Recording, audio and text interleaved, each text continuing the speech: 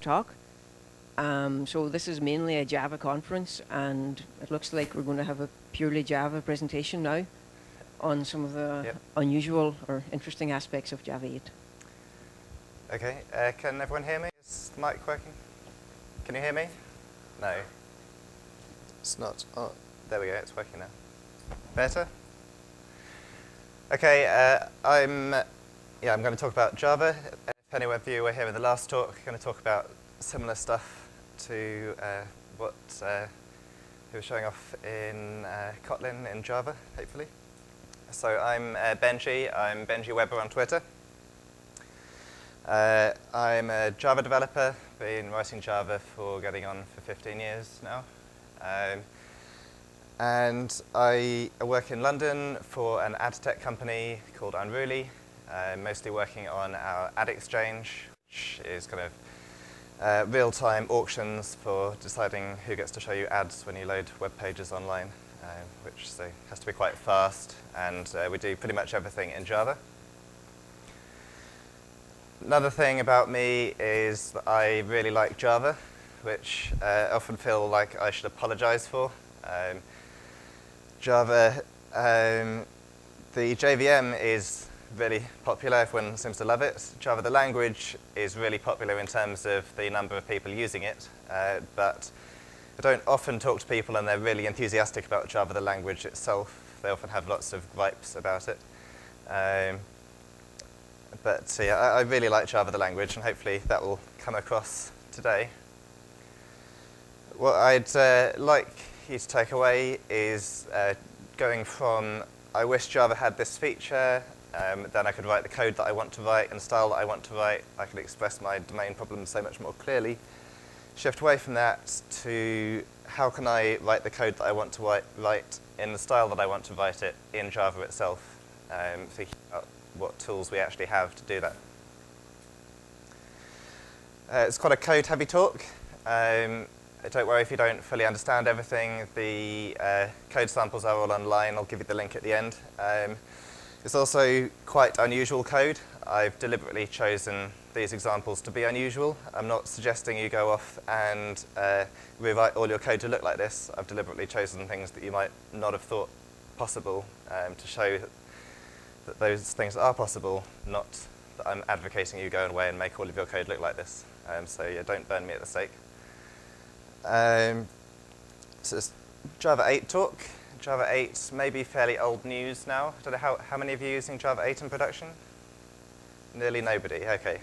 Yeah, entirely different response in London. We had about 60–70% of people were using Java 8 in production, which is interesting. So it's quite old news for us. My team even started using Java 8 in production about 8 weeks before Java 8 was released. It's pretty stable compared to the tools you get in the Node ecosystem, for example. So it's pretty old news to us, but I think this is a really exciting time for us as a community because Java 7's end of life now. Java 8's been out well over a year. It's finally starting to get decent adoption, and we can. This is the point where we as a community can start moving forward, assuming that things we're building at Java 8, we don't have to support all the old versions anymore. So that's why I think it's worth talking about now.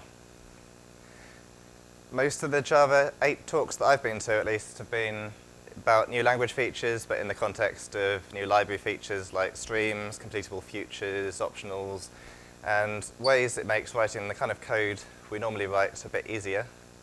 But that's not what I'm going to talk about. I want to talk about what I personally find exciting about Java 8. We're very used to waiting extremely long time for new versions of Java to get released. Java 8 even took so long to get released that Duke Nukem Forever got released first. Not only that, but there's no guarantee that the features we want are going to make it into the language. Obviously, every feature has to be weighed up, cost-benefit. It may not be worth adding it to the language. It might add lots more complexity than the value it brings. And there's only finite resources for working on improving the language. So we have to wait a long time. We may not get the features we want. So we're stuck writing code in a way we've always written it, even when we see the programming language community as a whole kind of, they have new ideas, they're writing more concise, more expressive code, all those things we saw in Kotlin just now, and envy from other languages, we have to wait a long time to get them. So what I find really exciting about Java 8 is, to some extent, these days are over.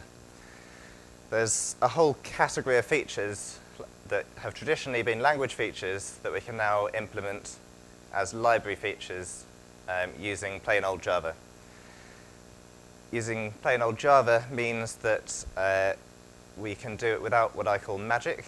I think the Java ecosystem has been blighted by a preponderance of frameworks that do lots of things under the hood that I'd call magic, because it's very hard to understand what they're doing. Things like bytecode manipulation, like code generation. There's things like Project Lombok that help you write more concise code, but you're not actually writing Java, they're generating loads of stuff behind the scenes.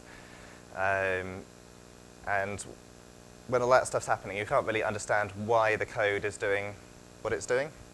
But if we can do it with plain Java, then we can just read it in our IDE. If we don't know how something works, we can go browse the definition, educate ourselves. We can even step through it in a debugger in the IDE and really understand what's going on, as long as we understand the basics of how the language works. It's going to be a lot easier to explain what I mean with some examples, but first I was wondering how many people have written code that uses lambda expressions, because none of you were using Java 8. Almost none of you, okay. As I said, hopefully you will understand kind of what's possible with the code, even if you don't fully understand what's going on. But since most of you aren't using lambdas, there's a really quick example. Wow, this is a really low-res monitor. Hang on.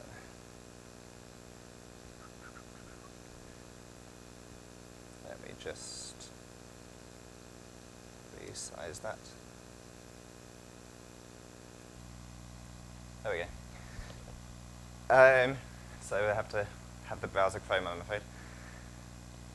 So lambda expressions, they're really quite simple. They represent a method effectively, but they're anonymous, and we can avoid a load of the boilerplate. So if we had a method called foo, which had some code in it, we could represent that as a lambda expression like this. We just have omitted the return type, which is void in this case, and we haven't had to give it a name either. It's anonymous. And of course, we can give parameters. So if we had a method that took 2 strings, returned a string, we could represent that as a lambda, takes 2 parameters, returns a string. Again, we've not had to specify a name of the method, and we haven't had to specify the types either, because the compiler can infer them. Hopefully, have people seen lambdas before? Yeah, most people seem to have seen them before. So hopefully that makes some sense.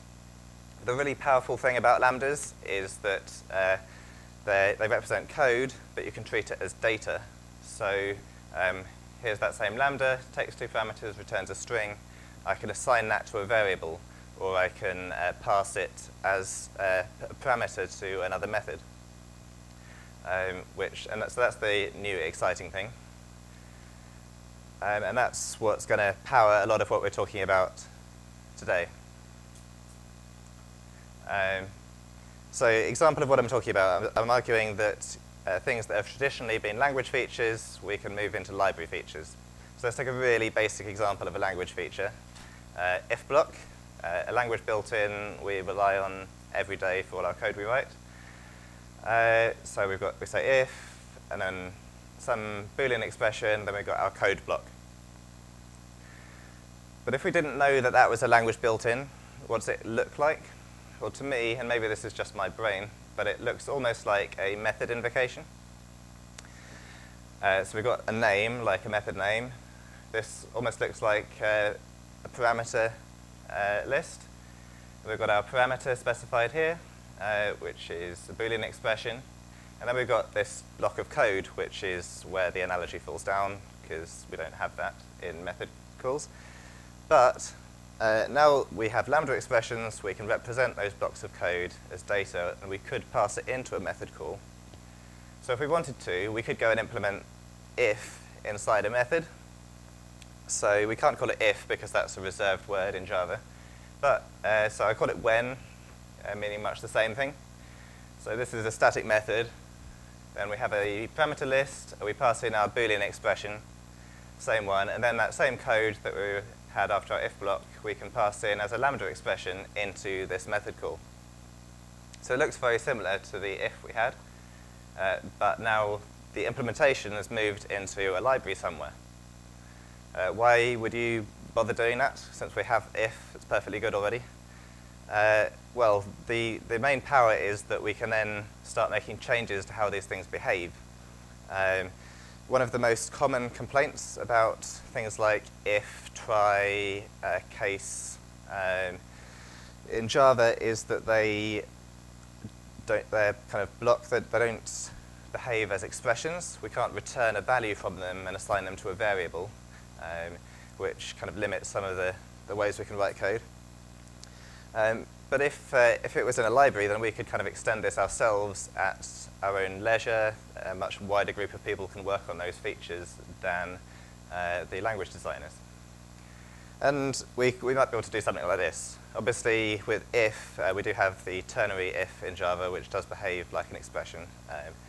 But it's just the simplest example I could come up with. So we want it to return a value. Just as before, we have our method when, takes our Boolean expression, same code, but now we're going to return a value from it. And then we can assign that to a variable by having a return type from our static method. Obviously, this condition may not be true, so we need a way of specifying a default value as well. So now we've made an extension to a language feature by having it into a library somewhere. But how would you implement this? Well, it's quite straightforward, actually. Especially as in this case, Java already has the feature in the form of the ternary if. So we've got a static method, when, which could be statically imported, so you don't need to qualify it in your code. You pass in your Boolean condition as the first parameter, which is this. And then the second parameter, we're passing in a supplier of a value. This is an interface that is in the Java 8 standard library that is equivalent to this lambda here, because it's a lambda that takes no parameters and returns the value. If you've not used lambdas before, this is probably quite new to you, so that is there as equivalent to the lambda. And all we do is return, if the condition's true, we're returning an optional of the result of evaluating that lambda, and if it's not, then we're returning empty. And then that's the code that powers this slide, basically.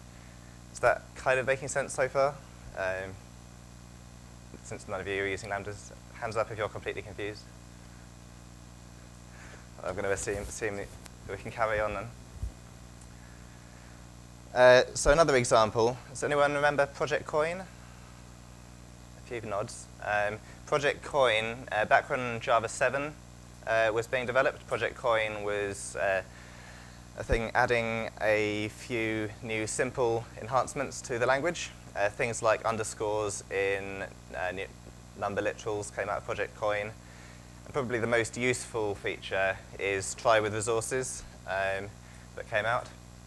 So previously, if you had some resource that needed cleanup after you used it, like a database connection or a buffered reader in this case, you have to have a try finally block, and you say try, you use your resource, and then in your finally block you clean it up manually. Java 7 gave us try with resources, where we can try, then we can use our resource, and then in the block of code afterwards you can use it, safe in the knowledge that when the block terminates it's going to clean it up for you. So that was quite nice. But what if we'd had lambdas at the time? I'm going to argue it would be completely unnecessary to add that feature to the language. If any of you have used C#, they have a very similar construct called using, which behaves almost the same as try with resources in Java. So again, since try is a reserved keyword, we can't use that, but we could implement in a library exactly the same thing now that we have lambdas. So we can say using, this is again a static method, we take the same resource that we had in our try with resources statement, and then we can pass as our second parameter a lambda that accepts that resource, and then we can make use of it. And again, in the implementation of this method, we can do the cleanup, and then as we're using this, we'll know that it gets cleaned up for us. This is actually even more concise than the Java 7 version because you don't have to specify the type because the compiler's inferred for us that it's a buffered reader. Again, quite straightforward to implement, just using the try finally that we had prior to Java 7. So we've got a static method. It's generic. It operates on any type that is auto-closable. That just means that it provides a close method that we can invoke. Static method we can import again. It takes one of those values that's closable, and it takes a consumer of that value. Again, this is equivalent to a lambda that accepts a value and can use it. Then we just have a normal try finally block. We try this, we evaluate the lambda, we pass in the value, and then finally we clean it up. So again, something that we had to wait for a new version of the language for, we could actually have implemented ourselves if we'd had lambdas at the time. And that's what I find really exciting about Java 8, is this whole category of features. The wider community as a whole can start implementing them. We can release them as frequently as we like. We can pick and choose what we want to include in our projects. We don't have to wait for new versions of the language to come along. Any questions so far?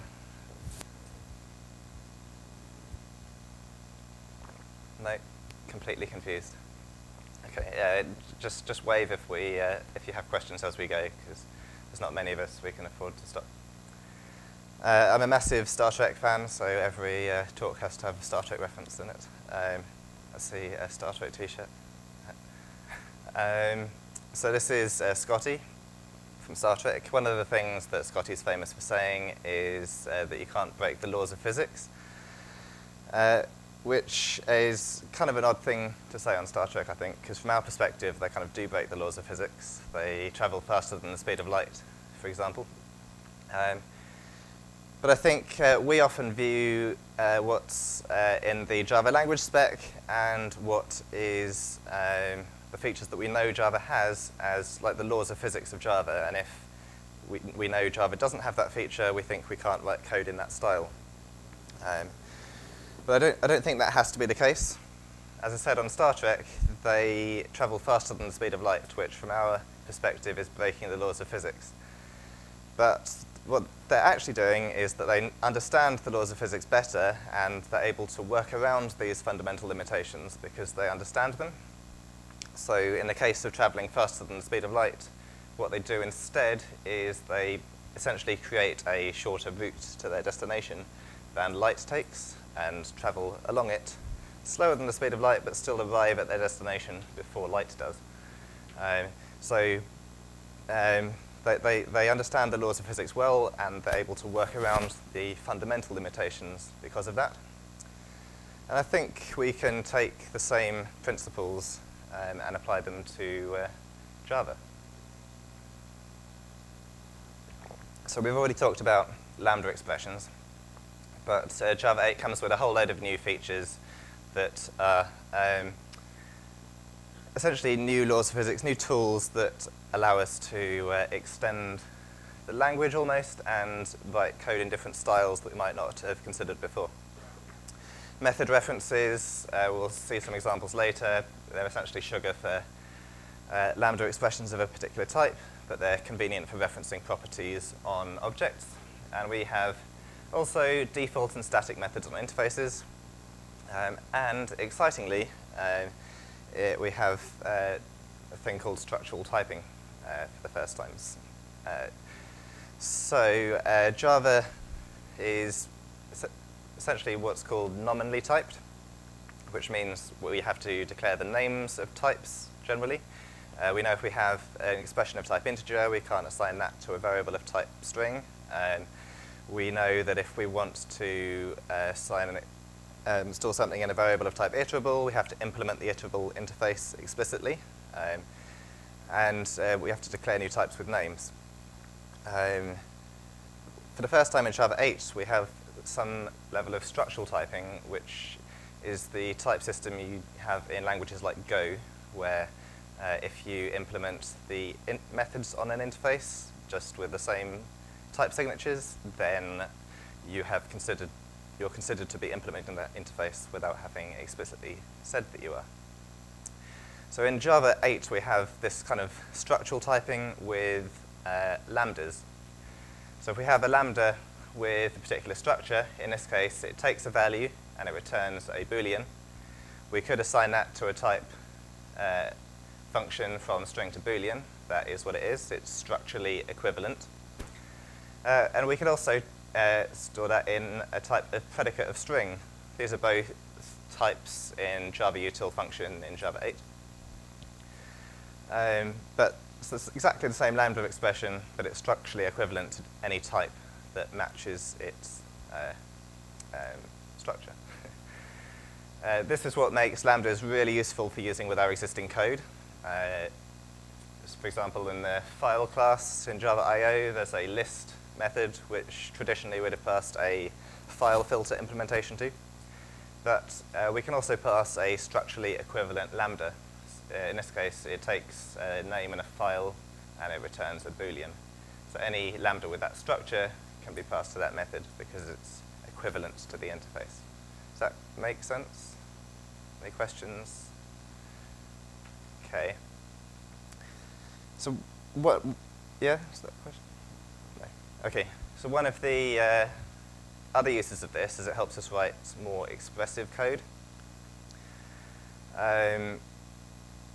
So for example, if we have a lambda expression that returns two numbers added together, so it takes a and b, returns a plus b, we could assign that to a variable, call it an adder, and we could call that a by function, which again is a type in Java util function, from integer and another integer returning an integer. We can do that. It's structurally equivalent to that type. But A, that's quite a long type signature.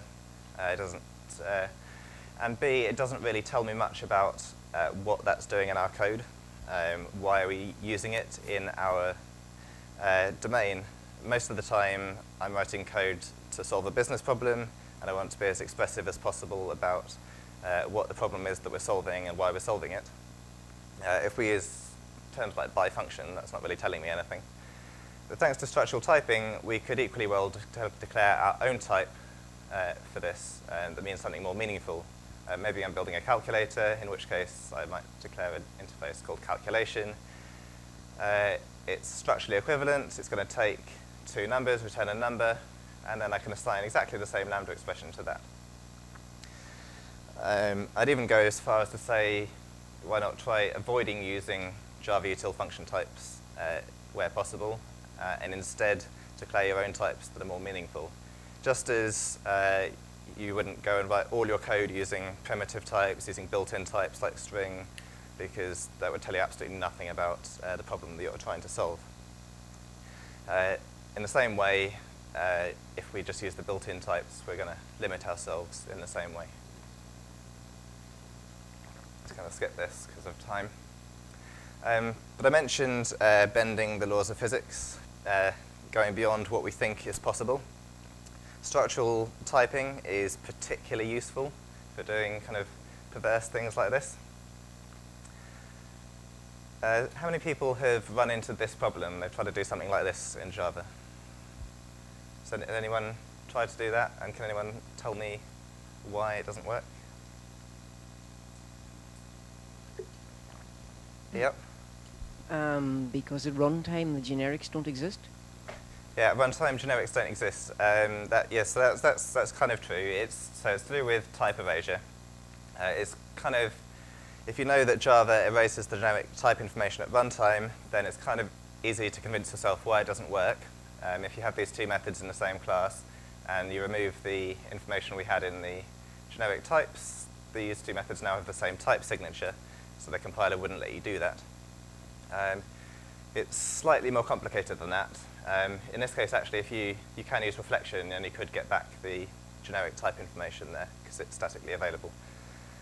But suffice to say that not in all cases would that be possible. So to avoid even more complicated scenarios, the Java language spec explicitly prohibits you from overloading a method in this type. It says basically thou shalt not have two methods with the same name and where they are override equivalent, and that it define override equivalent as not including this generic type information. So like the speed of light, it's a fundamental limitation. We're forbidden from doing it. But we can kind of work around it, like most problems in computer science with another layer of indirection and our structural types. Again, I'm not suggesting you go and do this. It's probably a very bad idea. I'm just suggesting that it's useful to understand the features so that we can not be limited by our limited understanding. So we can't have two methods overloaded and have them differ only by the generic type information, but we can pull that out so it's no longer in the method type signature, and it will work. So instead of passing a list of strings or a list of integers, I can pass a reference to a list of strings and a reference to a list of integers, where a reference is something that I can ask to give me a list of strings or give me a list of integers on demand. And so how can I do that? Well, Java 8 has this built-in type called a supplier, which is very similar to a reference. It's on demand, it can give me a list of string. So we've got that same generic type information there. What I've done is created a new type to represent that by declaring an interface here. I can do that inline in my class. And then we accept that type instead of just the raw list string in our method signature. And then we can call that without actually having to know about list string ref or list integer ref. We can call that simply by passing a structurally equivalent lambda, which is basically a lambda, takes no parameters and returns either a list of strings or a list of integers. And then the compiler can infer that that's structurally equivalent to a reference to a list of strings or a reference to a list of integers without the caller having to know that. This will invoke that method, and this will invoke that method. So even something completely forbidden by the spec, we're actually able to work around once we fully understand how the features we have at our disposal work. So I'm arguing that we should really understand those. So this tends to go differently with different audiences. What would you say is the #1 complaint about Java, the language? Any thoughts? When you talk to people about Java, maybe people use other languages, what are their complaints? It's verbose. Yes, excellent. Okay. That's what I had. Usually, you often get, some people say it's slow when they don't realize that that's not a language problem. That's a VM thing, and actually it's really fast. Verbosity tends to be the next thing that comes up, although sometimes if you ask people, highly technical Java audiences, they come up with all kinds of weird, obscure language features that they want to fix. But verbosity is what I hear most. There's sometimes some debate about whether it's actually a problem. People argue, okay, we have great tools, we can auto-generate all of our boilerplate code. Does it really matter? After all, we're reading code more than we're writing code. I think it does matter. I think it leads to problems such as primitive obsession, which I touched on earlier, where rather than define our own types, we lean on primitives or built-in types, and it's because of this friction introduced by the verbosity.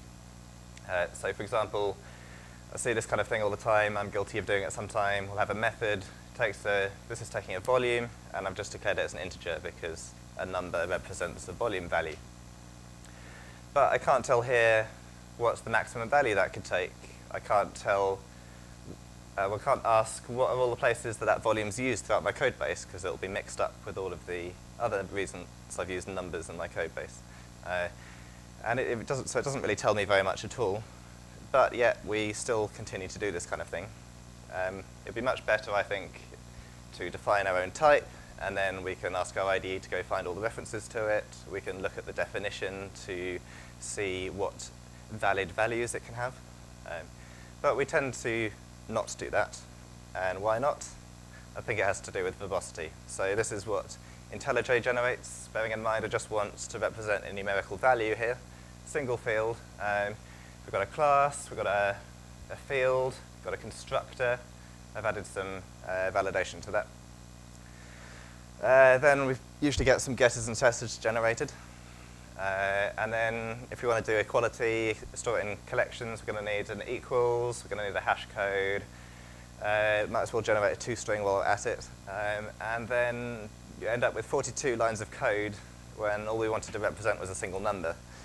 So I think this is the kind of friction that the verbosity introduces. At this point, someone on the team is probably going to start arguing about whether we should write tests for it because it's reducing our test coverage and having a debate about where it belongs in the code base and so on.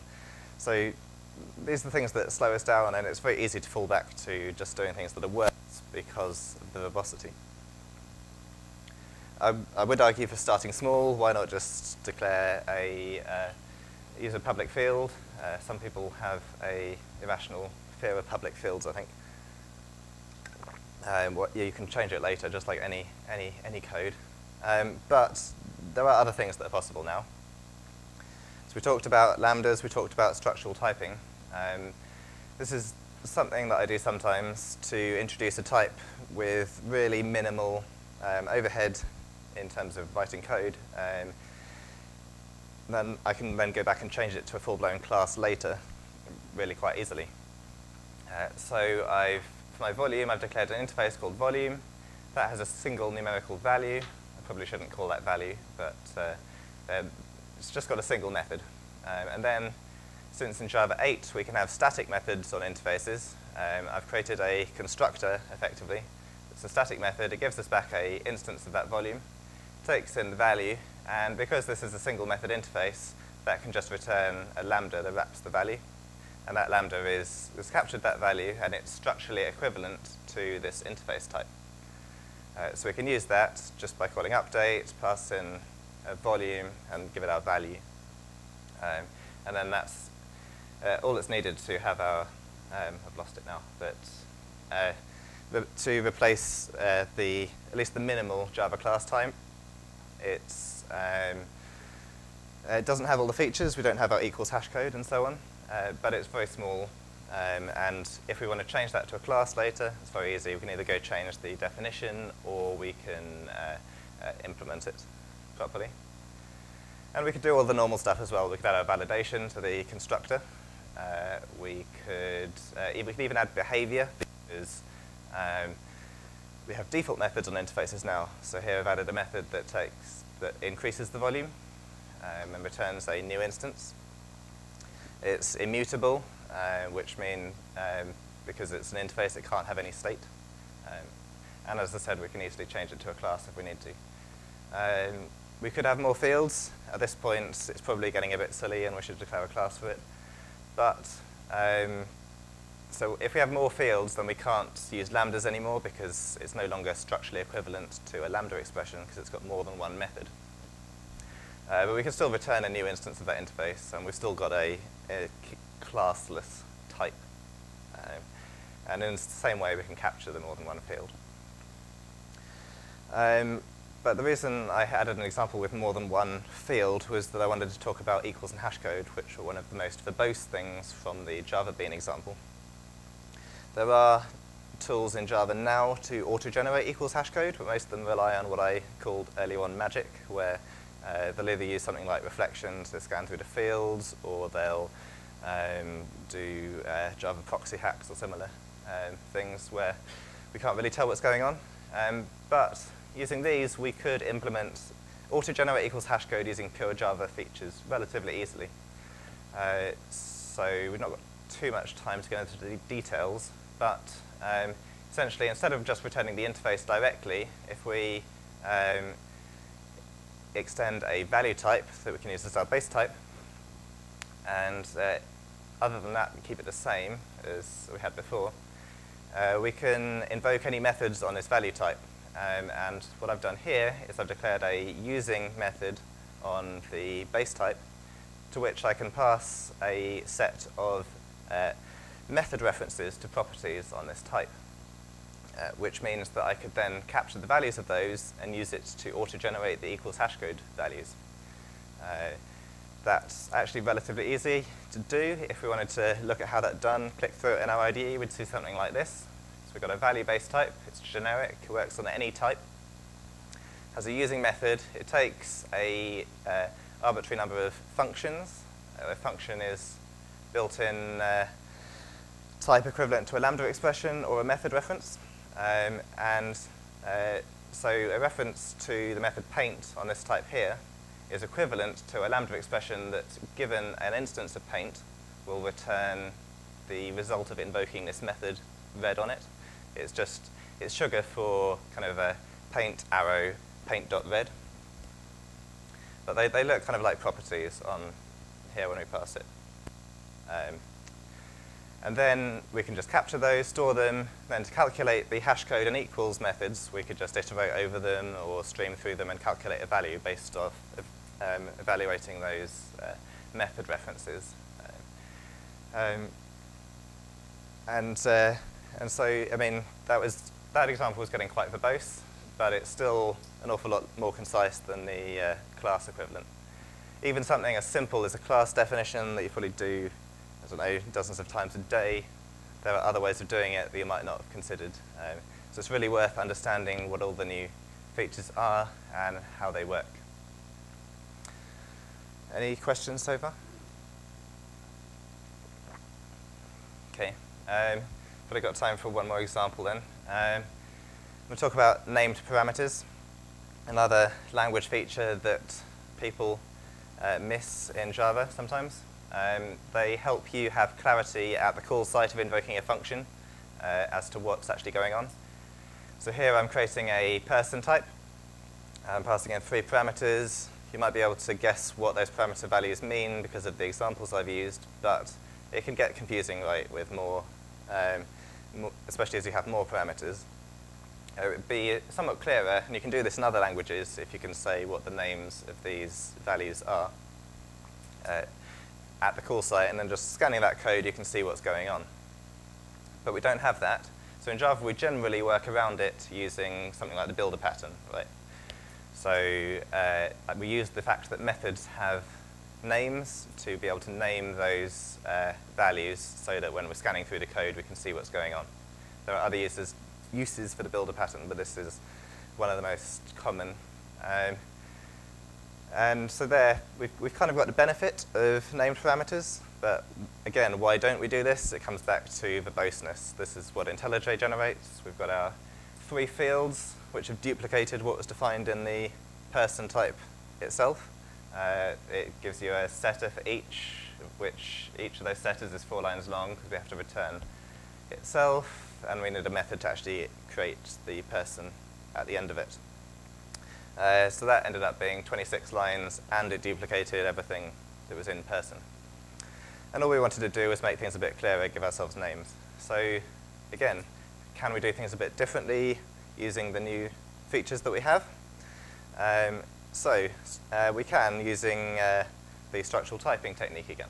So reminder of what we're aiming for, specify methods for each of these. We're going from a method or a constructor that takes 3 parameters to this kind of builder here. Now, if you're familiar with functional programming, you may have come across a thing called currying, which is basically going from a method that takes, say, 3 parameters and converting that to a method that takes 1 parameter, returns a method that takes another parameter, returns a method that takes another parameter, which then returns the result of the whole thing.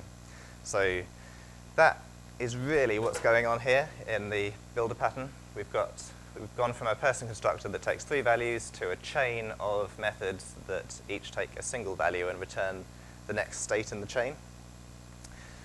The difference here is that we really wanted to be able to name those methods so that they tell us something.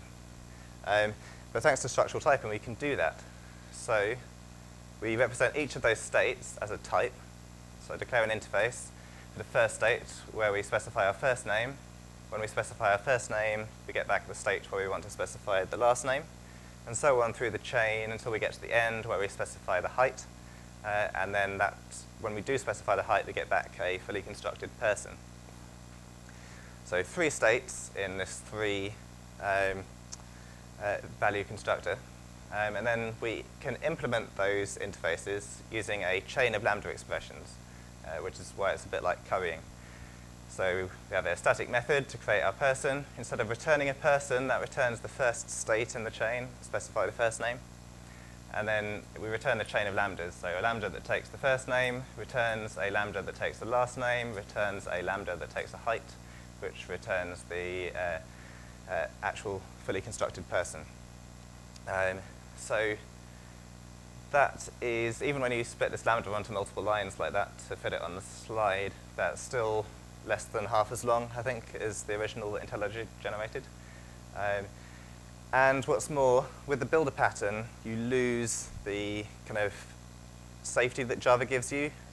When you invoke a method call, if you forget to specify one of the parameters, then the compiler is going to tell you, right? But if you use the builder pattern, then generally that's going to be a runtime error that you've forgotten to specify one of the parameters. But this kind of gives you that back. There are some trade-offs, but if you didn't specify the height, you'd be left with an expression of type specify height and not a type of person. So your expression is no longer going to compile. So by understanding the new features and how they work, again, we've been able to do things in a simpler way than we have traditionally done them, and we've got some other benefits as well.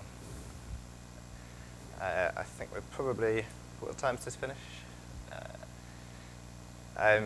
I'll wrap up in case there's some questions, but there's loads of other things we can do as well. The previous talk we saw pattern matching in Kotlin. You can do similar things. I'm not going to go into how we do this now, but again, things like default method on a type, then you can give yourself a chain of builders to do things like match on that type. We could implement matching, and yeah, let's just skip through some of this so we can have some questions. But wrapping up, so I've argued that things that have traditionally been language features, we can now implement as library features, and this gives the community the power to take the way we write Java forward without waiting for new versions of the language. I'm suggesting that you question things that you think are impossible, like due to type erasure, because they may not be, especially since the language is evolving all the time, so understand what is possible. And question the way you've always done things, because there may be new ways now that we have new tools at our disposal. Yeah, that's all I wanted to talk about. Thanks for listening.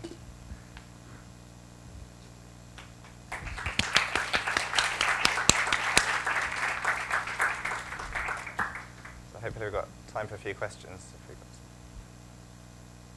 If I baffled everyone.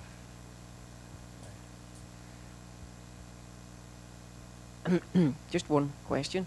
Yep. Very general question.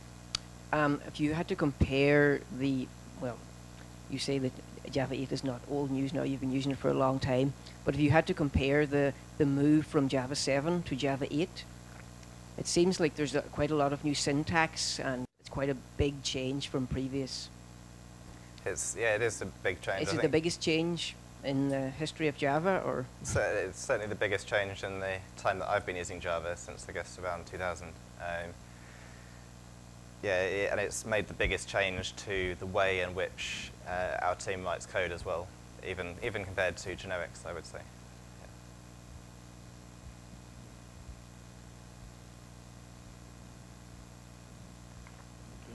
Yeah. Any other questions? By the way, if you have any language features that you envy from other languages, can you, please let me know, because I kind of like playing with this stuff.